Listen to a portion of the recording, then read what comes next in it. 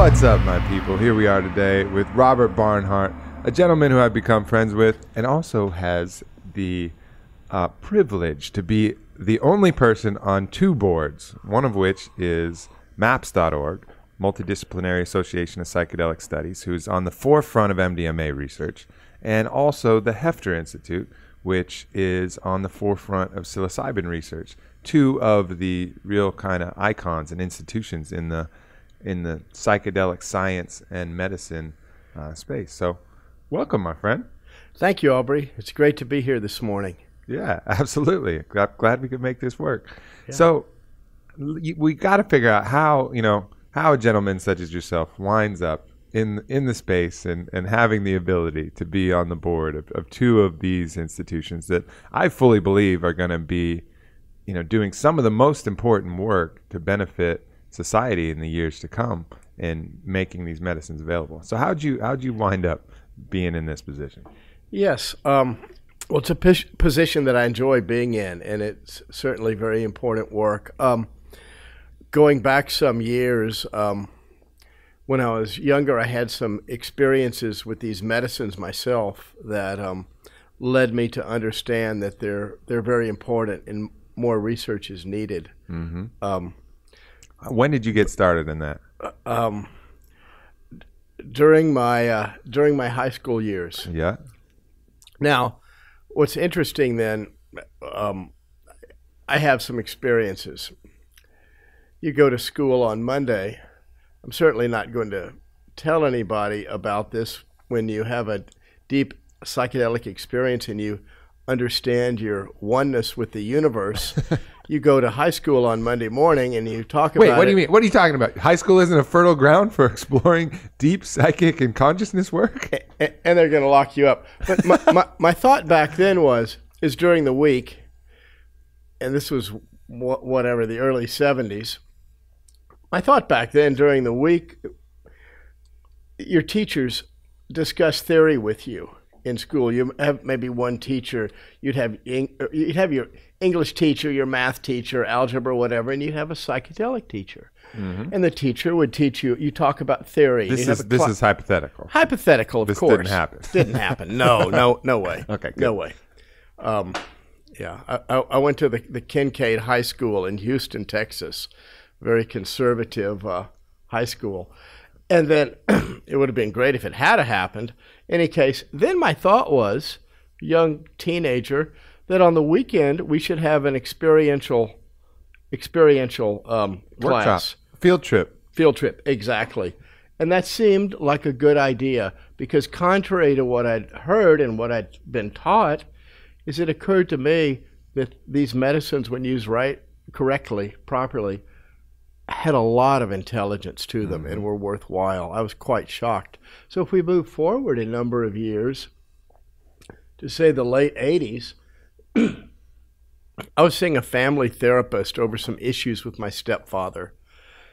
And I finally opened up to him about my interest in these psychedelic medicines and psychoactive sacred substances. And this therapist says, probably 28 years old, I was 28 years old. He says, "Why don't you see what's happening in the field?" I said, at first I thought this guy was going to lock me up when I first started seeing him. See what's happening in the field.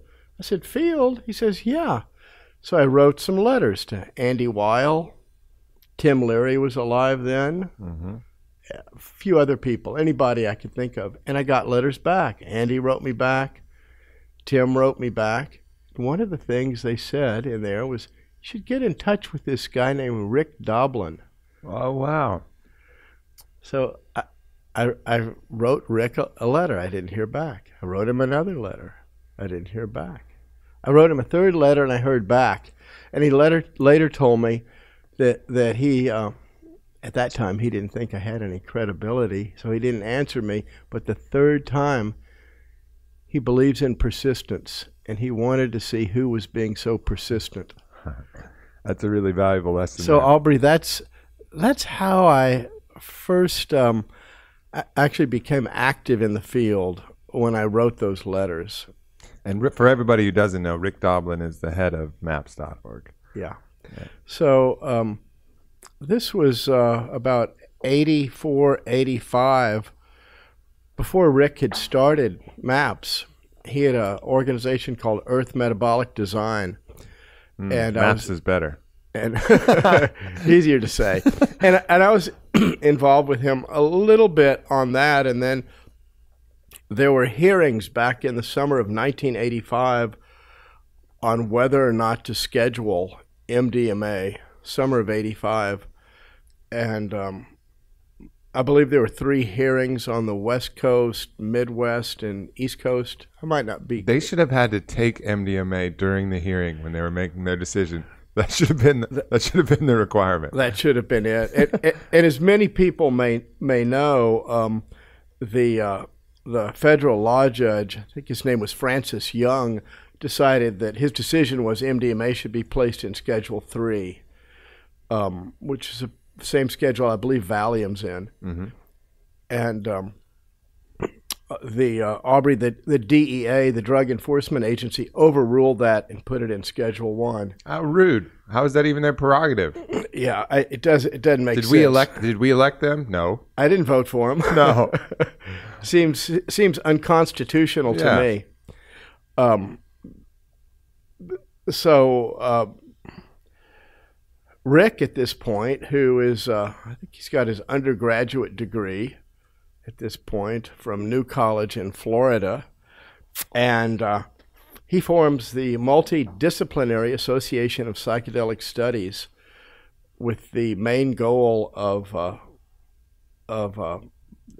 moving MDMA from Schedule 1 to Schedule 2 or Schedule 3. And Rick, being a good enterprising Jewish boy at this point, he looks at the system and thinks, I'll take it one step at a time. I'll work within the system, and I'll get this done. I'll accomplish it. Mm-hmm. And he ended up going to Harvard and getting a master's there and then a doctorate in public policy. So he had the credentials to do what he wanted. Yep. So how did I get into this?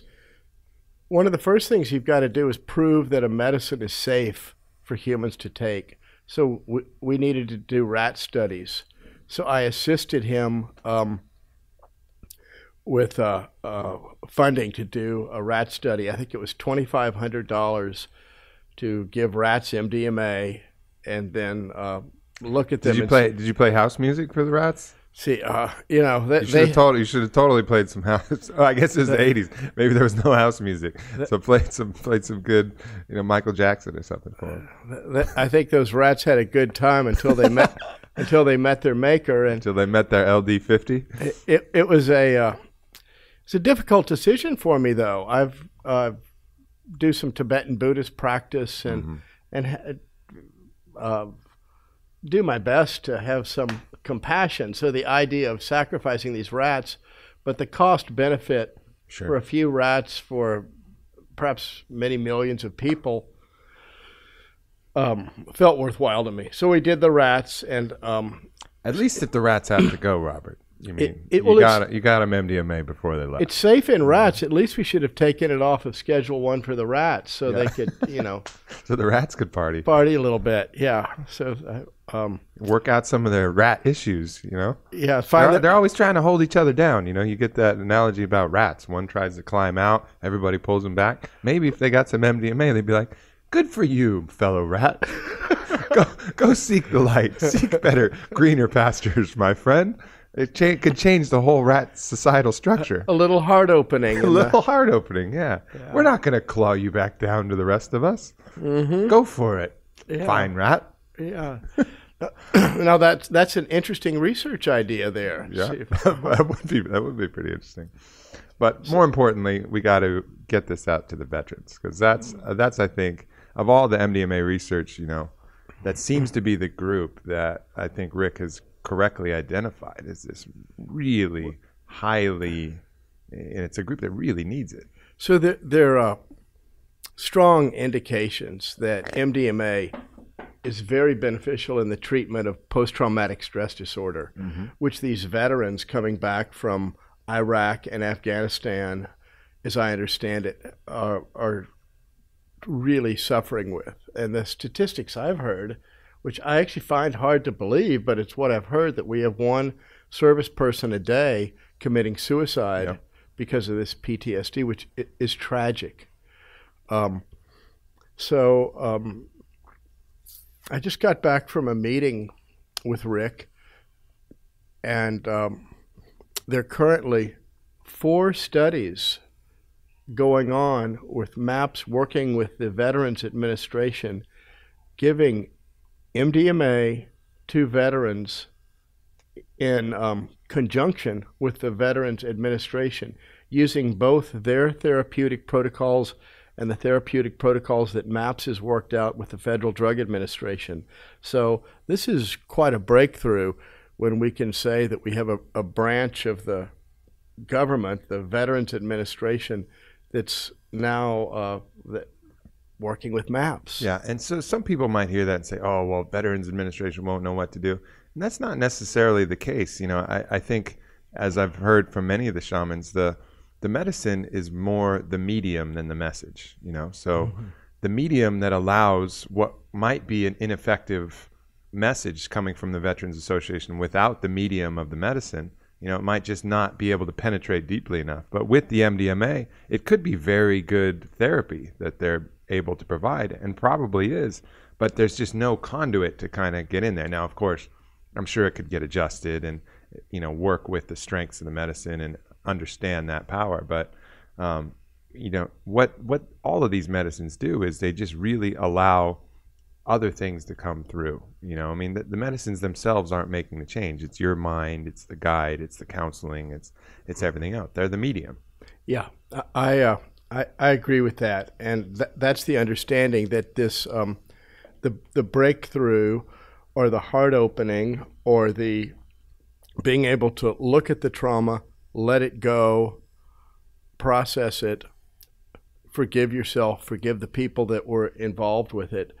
It's not in the pill or the plant necessarily, or the medicine. That's a key that locks something that's already inside of you. Yeah. But I'm not a medical doctor, but as I understand it, the post-traumatic stress disorder is so traumatic that, like you said, the therapy can't break through that wall to even begin to work. So they have, the Veterans Administration has some success with their therapeutic protocols, but I'm not quite doing it. Not quite doing it. Just a small percentage of the time. So the hope is exactly like you said, that the MDMA can make a crack in the wall where the people can feel safe, in a safe setting, to relive in their mind whatever the horrific trauma is, and process it, so they can let go of it and move on with their life. So the studies that have been out have been overwhelmingly effective, that MAPS has already done. Overwhelming. And so, you know, I was watching, did you see the movie Dallas Buyers Club? No, I didn't. Well, anyways, it just reminded me of a phenomenon that happened with so the AIDS epidemic hit, and everybody was freaking out. There were no approved treatments, and everybody was looking for an answer. So they had this prospective drug, AZT, that ended up being a total disaster. Didn't work, made people worse. But it was a prospective cure. They had some sketchy little science that said it might work. And the FDA basically fast-tracked it, got it approved on very limited data because of the overwhelming need. People were dying from AIDS. Yeah. I wonder if there's, because Rick has a schedule, I think it's 2021 that he's targeting, the way that all the trials are going. But with servicemen committing suicide every day, and with, you wonder at what point, a decision like that isn't made, like, hey, we got enough data on safety. This is really working. We need this, and turn that fast track switch. We're hopeful that they're going to fast track it, that we'll be able to get them to do that. Mm-hmm. Where these studies take place in 3 stages: stage 1, 2, and 3. Stage 1 is the monkey and rat trials.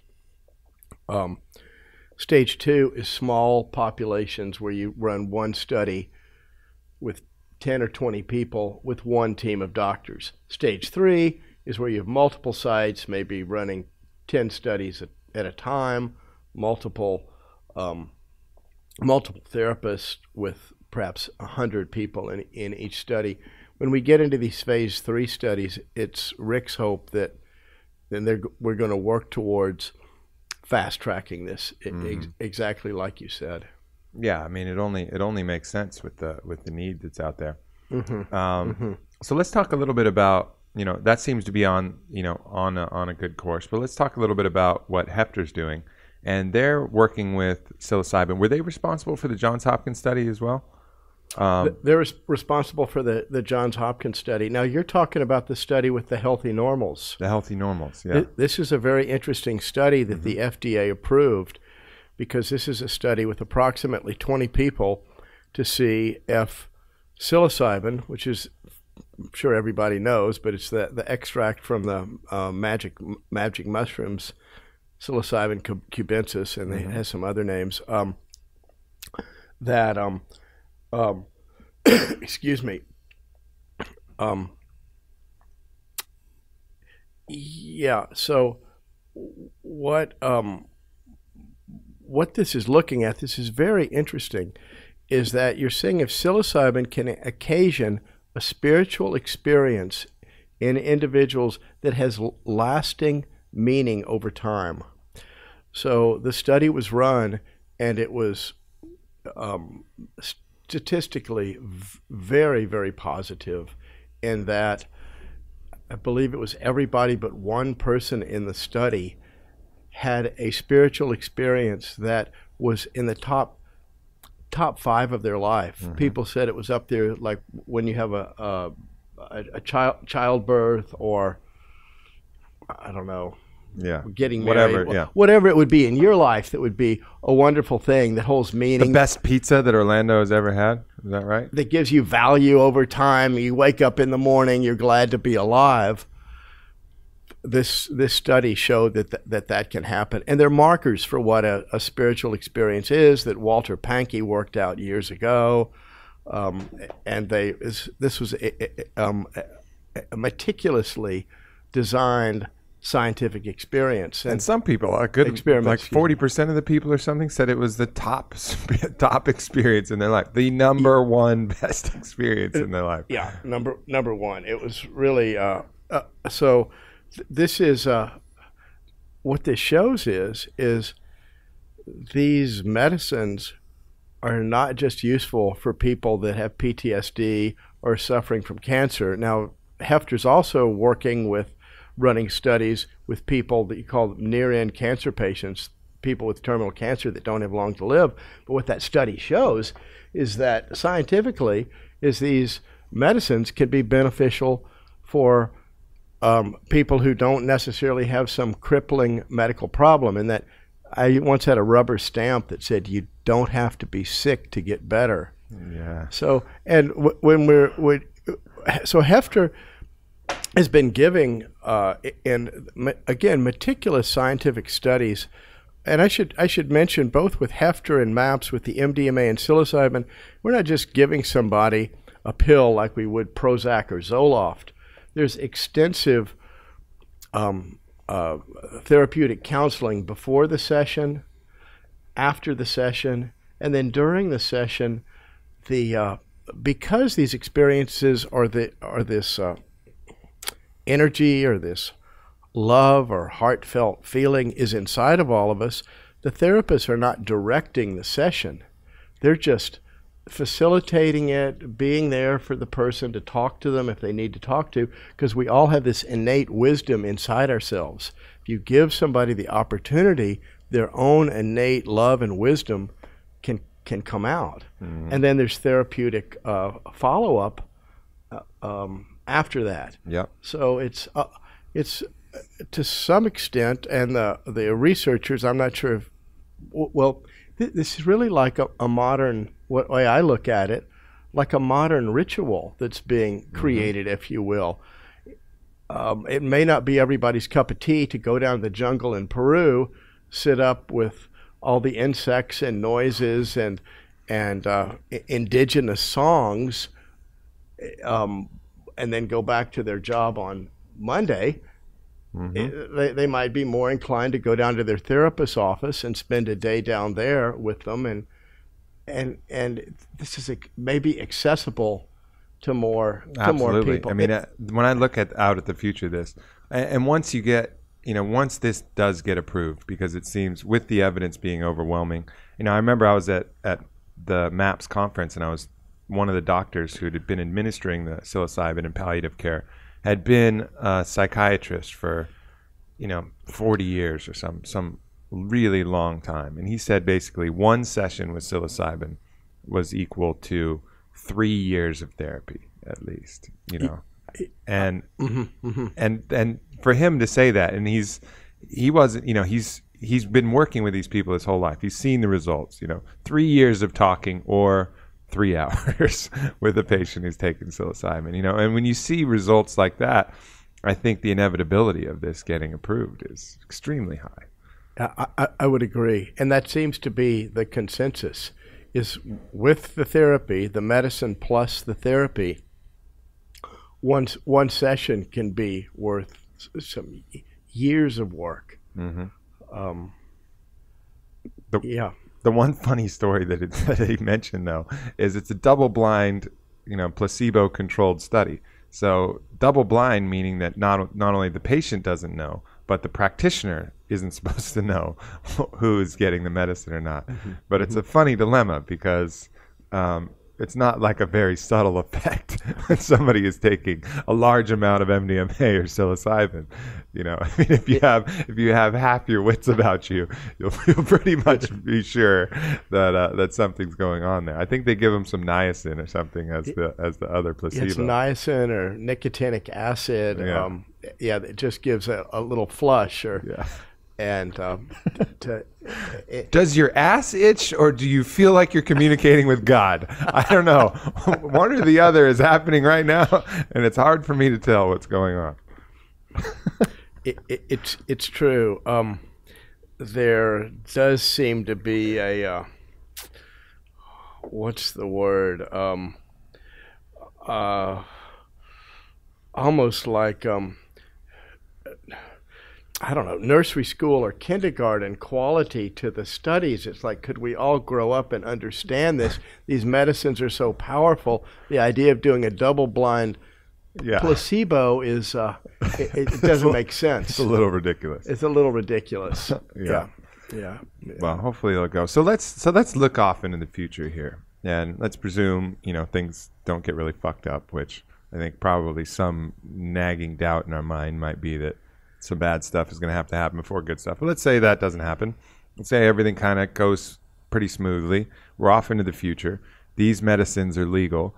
What kind of world do you see? Have you thought about this kind of utopian vision where all these things are legal and how they're accessible to society? Yes, Aubrey. Yeah. I envision where you might have treatment centers. Preferably residential treatment centers, perhaps a nice location out in the country where you're not in the big city, but you could perhaps have them in a city too, where you could have a treatment center where somebody could check into it almost like a bit of like a resort setting, like a canyon ranch. Yeah, perhaps psychedelic canyon ranch. Perhaps. And then somebody could check in. These experiences can be quite dramatic, particularly if somebody's suffering from PTSD and they've been really crippled, they're not functioning, and then they have this heart opening, they're able to forgive and let go. They may need a few days before they come back to their regular life.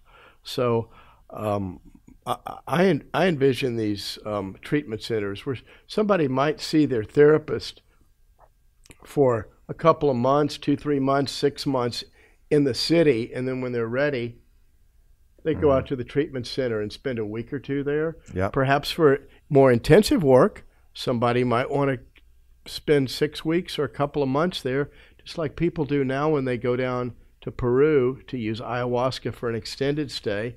They might check into these treatment centers. I don't envision going by the 7-Eleven and picking up a pack of this, and then at this point, or ever. But I do envision these treatment centers around the country.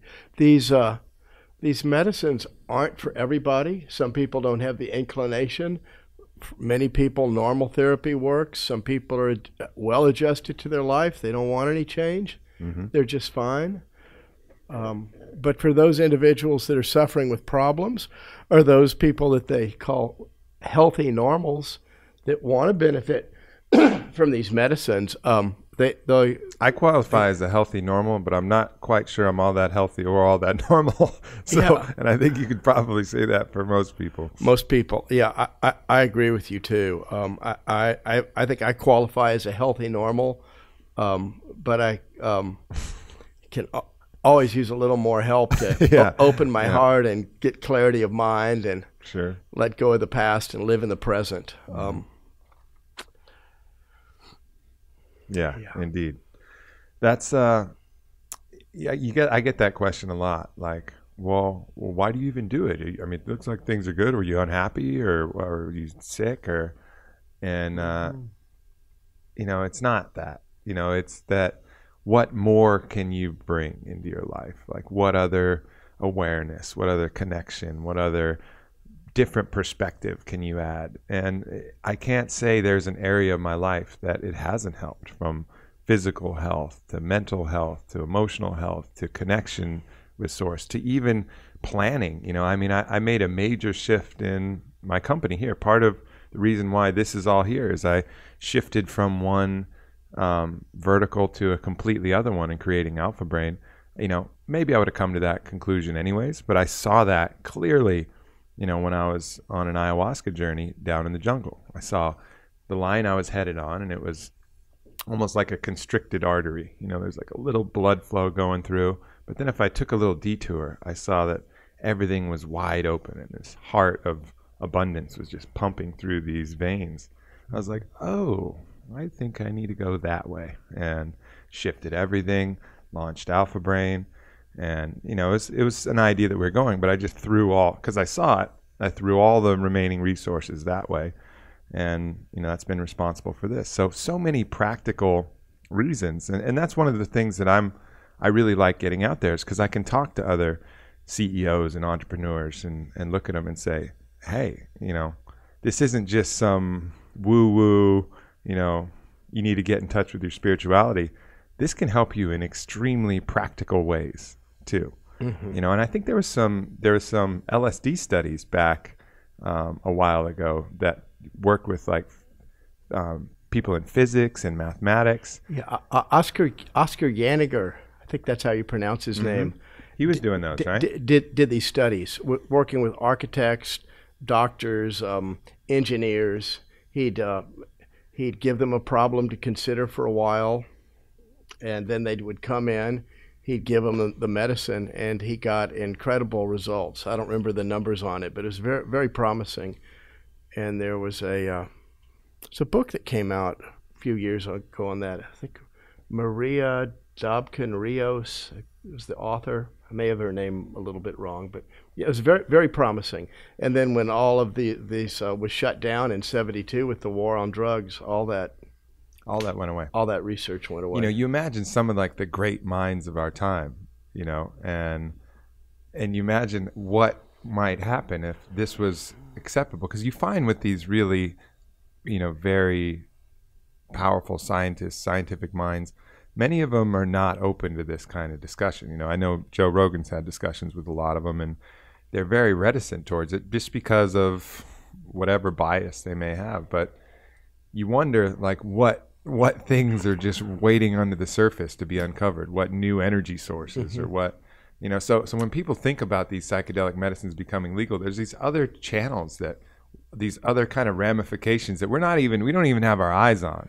But let's say one of these guys goes in to feel a little better about his relationship with his mother or his wife, and all of a sudden, he's like, holy shit, I just figured out that problem for sustainable energy. You know, like you never know what could come out of this. You never know. And there's a feeling in the media that a lot of this is these medicines are the kind of thing you're going to sit there and see pink elephants walk out of the wall and feel very strange, and it's going to be this unusual experience.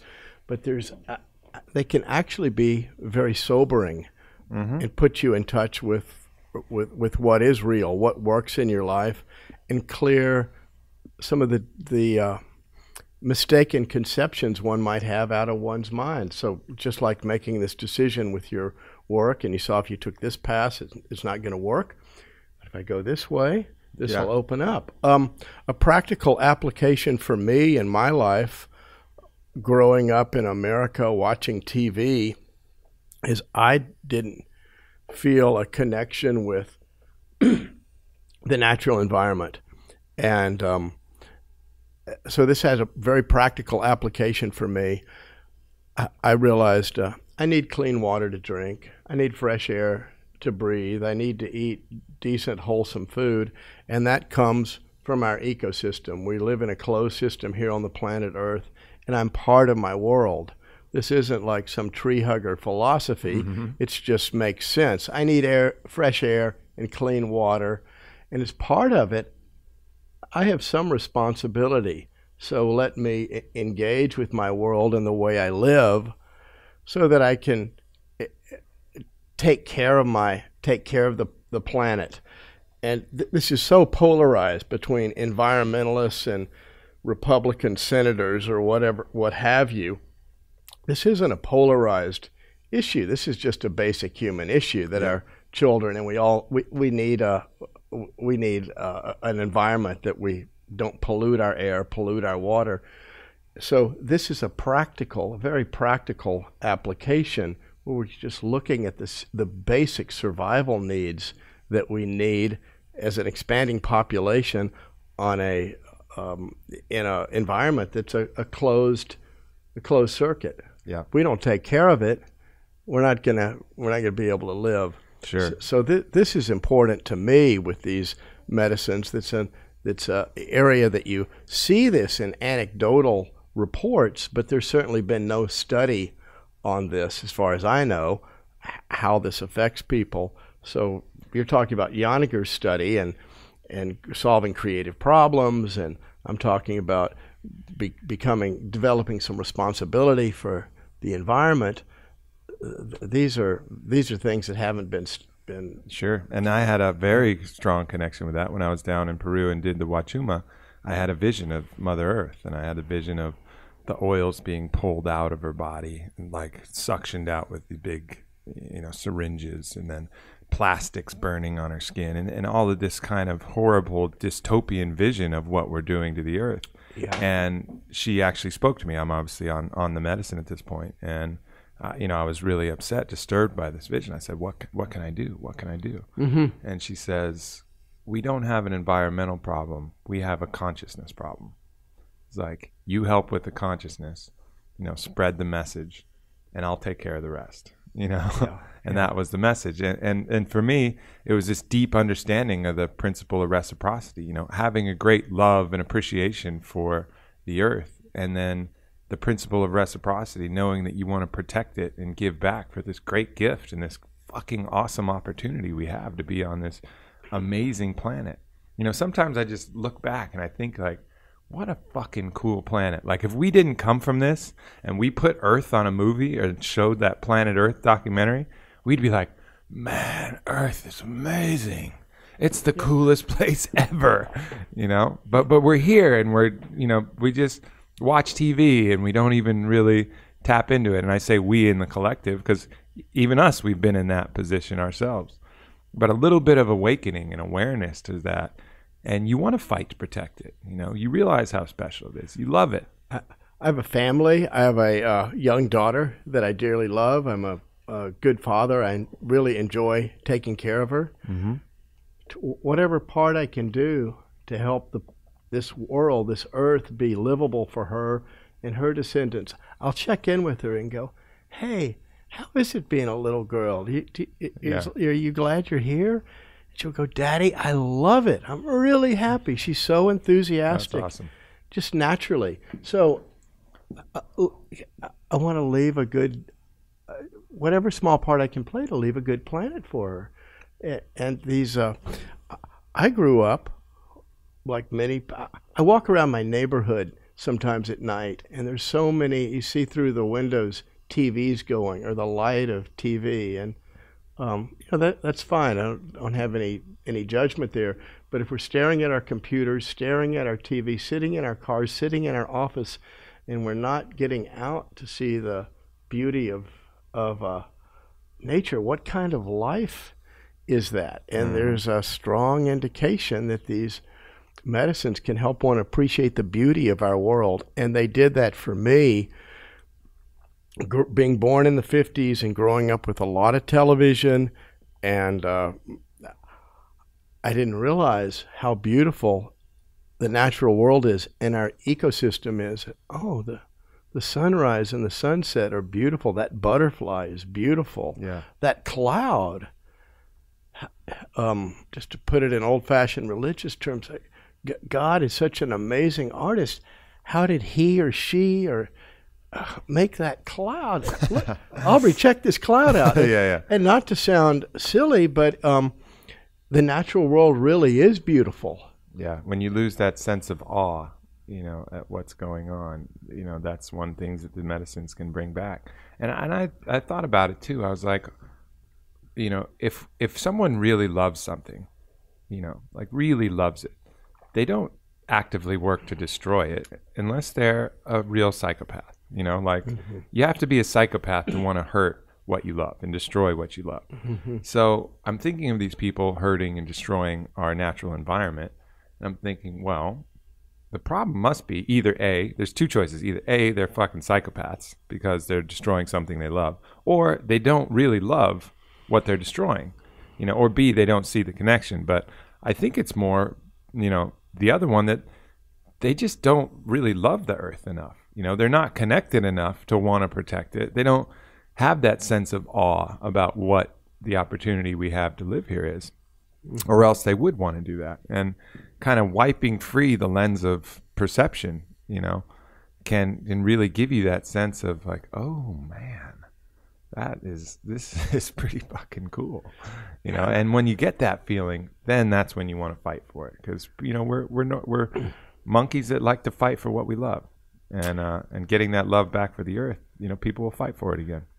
I think that's key, what you said about the consciousness of realizing that you love the planet. Yeah. And one gets to the point where I didn't grow up in my upbringing with the phrase, love yourself. I think, what did, it's something that Jesus said about, love other people the way you love yourself. Love your neighbor as thyself. Yeah, that's it. Yeah. So if I don't love myself, I'm not going to know how to love my neighbor. So that's amazing that you said that, because I was just talking about this with an author, Ted Decker, who's really conscious, but he writes in Christian fiction, and we were talking about that. And people think if you tell someone, love thy neighbor as you love thyself, the hard part in their mind, they think, oh man, my neighbor, he's kind of weird. I don't know if I want to love him. The hard part of that statement isn't loving your neighbor. The hard part of that statement is loving yourself. Yeah. And once you love yourself sufficiently, it's easy to love your neighbor. But that's the hard one. And you could say, oh, I love myself. And it's just kind of this intellectual idea, I love myself. But there are ways to break through one's ego where you can see that I not only love myself, but because the universe is filled with love, this love is just naturally radiating out of my heart. So, and I'm not separate from my world. It's really all one. So I love myself. I'm naturally going to love other people. And then you love the planet, because the planet gave birth to all of this life. Yep. And it's just... planet gives birth to form as we know it. And we know something, we understand it, and then we love it. You know it, and you love it. If you don't know it, you can't love it. That's right. That's right. Well, Robert, thank you for stopping by and sharing some love here on the podcast. You're welcome, Aubrey. I enjoyed talking with you this morning. Yeah, definitely. We had a good panel. I really liked that format of that panel we did in this discussion here in Austin. I've got a shameless plug. Do it. To make.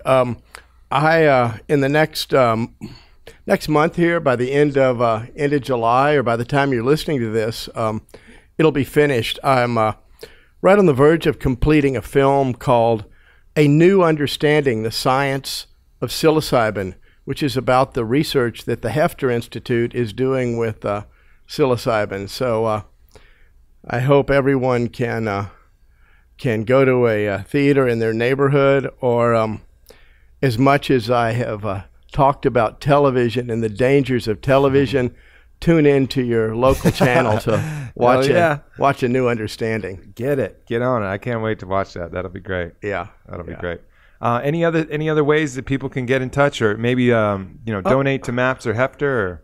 All this research is currently privately funded because these medicines are in the public domain. They cannot be patented, so there's no incentive for big pharma to invest in this. And this is really important research with the war on drugs and so many people incarcerated or in jail. It's really criminal that this is happening to these individuals. So all this research is privately funded. So the MAPS and the Heffter Research Institute truly need donations from people, whether it's $1 or $5 million.